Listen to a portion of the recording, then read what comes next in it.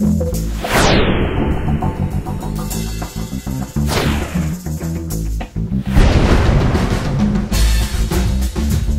right, so that's, I mean, we're on the basically the bottom of the ninth here. We're almost finished. The last little bit of information I want to share with you is what's called filters and views. Up here at the top of the screen, you're going to see that there are 3 different filters that you can work with. There's a filter called machine ID, there's a machine group, and there's what's called a view. Now, these filters are possibly the most powerful part of Kaseya. They're very, very useful. Not so useful when you got 2 machines, but picture 200 machines. Let me show you, kind of give you some ideas on how to use them. First thing, machine ID. I don't use this very often. Generally, when I want to do this, let's say I want to work on this VAXP Pro machine, and it's kind of buried at the bottom of the list. Let's say I got 50 or 60. It's kind of at the bottom of the screen, and I got to do a bunch of work on it. And I'm tired of scrolling and trying to find it. So what I do is I just paste, you know, enough of the name in the machine ID box to eliminate all the other machines. Okay, so you know what the way this thing works is, I mean, just like any good filter, all your machines from the outside world are pouring in. You know, your hundreds of machines, they've got to pass through these filters, and then the unfiltered is what shows up here. So we filtered out everybody but that machine group, you know, that machine ID. In fact, you can see Kaseya thinks that only there's 1 machine. Now, the beautiful part of this, Dan, is when I go to other tabs, let's say I go over here to the monitoring, and I want to assign some monitoring to that machine. You're going to see that it only brings up the single machine. All the other machines are gone. I don't care whether I got 1,000 of them there. They're all gone. I've only got 1 machine. I hit select all now and apply something. It's only going to apply it to that 1 machine, or whatever the view is. Whatever you see here in a count, that's how many machines are being affected by your action. Okay. Now, be careful, because what I've found is that this is a dangerous view. This is the one where we start getting the panic phone calls that we've lost all the machines because they got something stuck up here, or they've combined 2 of them together, and it shows 0 machines. Okay? Please remember to use the magic reset button. Click that magic reset button 1 time. That's why it's there. It'll erase everything and bring all your machines back. If you call us, we're only going to embarrass you. Okay? So just make sure you remember to click the reset button. All right? So the next thing is I want to talk about machine groups. So remember, I said, hey, if I call you from Maryland and I'm like, hey, I can't get out on the internet, you're going to jump to the Maryland group for ABC Company, and you're going to look at all the machines. We don't have any machines in Maryland. We didn't put any in there, right? We didn't put any in there, right? They're all still hiding in the unassigned group. So how do we move machines from the unassigned group and get them into Maryland? Well, let me show you. We're going to use the change group function. So we're going to select the unassigned group, click the change group function, select the machines that we want to move. Let's say it's just this 1 machine. Select where you want to move it, and click the move button. It's that easy. Boom, done. I want to take this one, and this is in the headquarter company, so I'm going to move that one to the headquarter company. Done. Now I've only got. You see that? I mean, it's so simple to move them out of there. Why do you need all those, you know, deployment packages doing it for you? All right, so let's go back to where we were, agent status. And now, again, I call from Maryland, and obviously if I had more machines here, it would be more meaningful. But you would be able to see, again, the status. Remember, agent status. Hey, I'm offline, but the other 4 machines are all online. Okay? So, you know, you can instantly see what's going on there. All right? Or I would assume that even sometimes, like, if they get, you know, like there's some viruses out there that I'll put an automatic proxy on Internet Explorer or something, that the Kaseya agent might even still check in even though Internet Explorer is dead.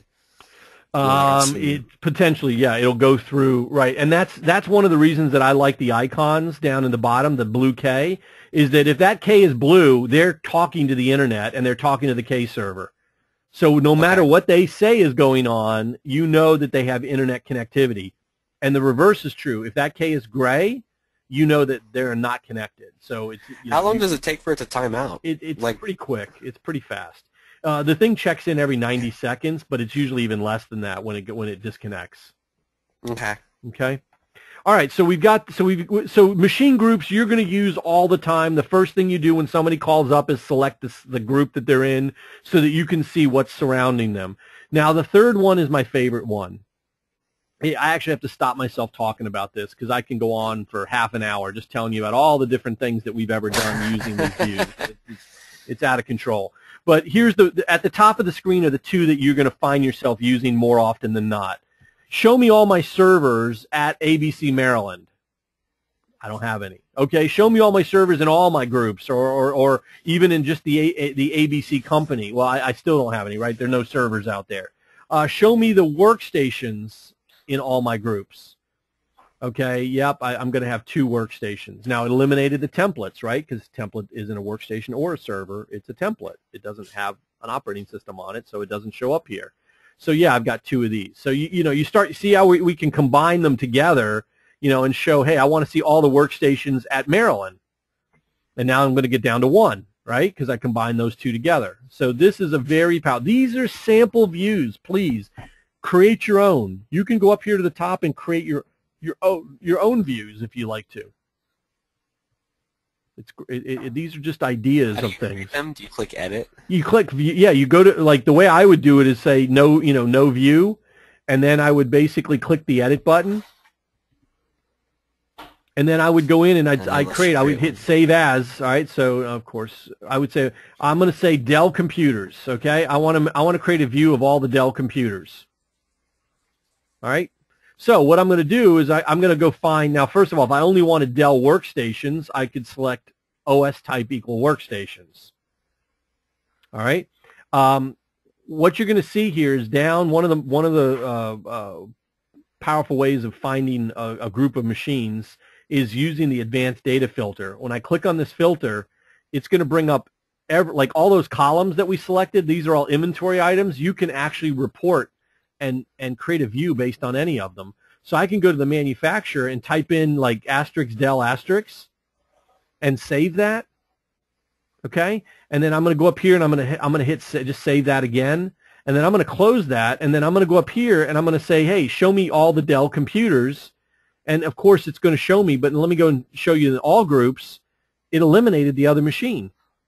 Right? I could have said show me the VM machines. Anything that began with VMware.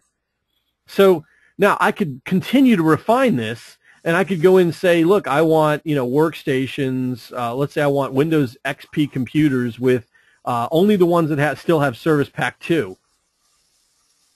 So this would show me the Dell XP Service Pack 2. Dell laptops. Remember the battery laptop recall that happened years ago? We were able to go through and create a view that showed us just the Dell laptops.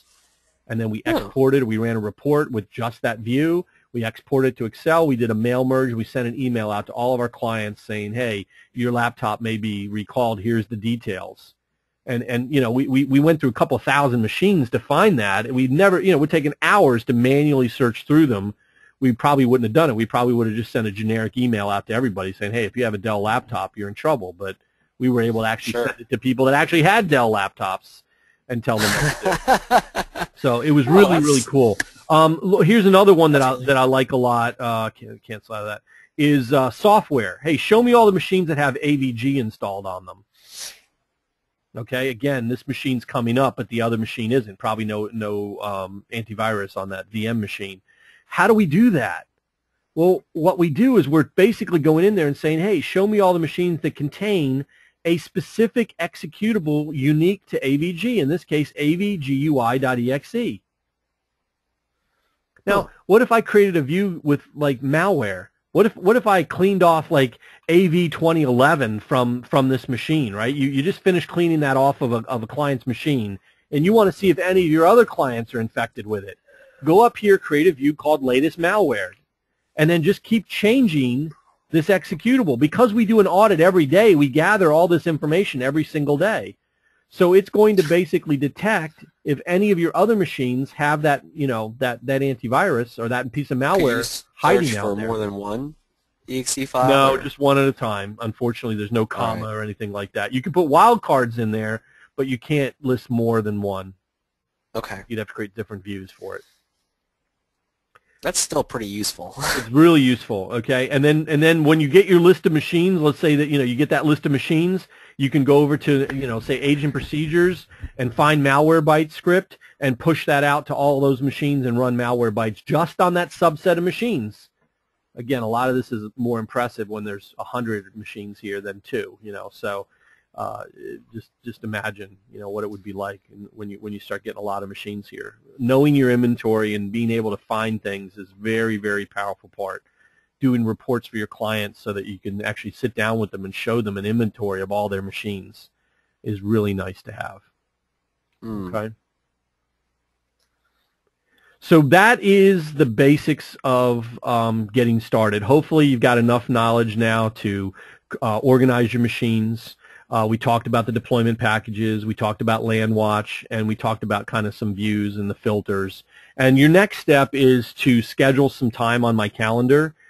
And what we're going to have is we have 2 one-hour sessions that you can schedule.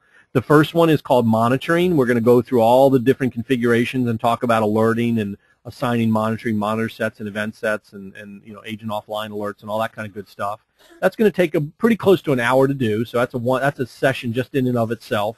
And then we've got another session that's called that we're going to cover agent procedures. We're going to talk about the default agent procedures, and then we're also going to cover patch management, and that's pretty important because you're going to have to approve your patches and everything. So you might want to hit that one sooner than later.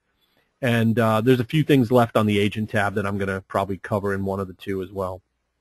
So anyway, listen, I appreciate you sitting in. If you have any questions, anytime you need technical support, please send emails to help@virtualadministrator.com. That's how you get tech support. If it's a how-to question, feel free to email me, chris@virtualadministrator.com, and I'll do some screenshots or whatever. And again, you'll find on my calendar there's a 30-minute Q&A session. You can always schedule time if you just want to go through and ask a bunch of questions that are better answered one-on-one. I'm happy to help you. All right? Cool. Thanks very much. Hope you have a great day. All right, you too. Thank you. Thanks.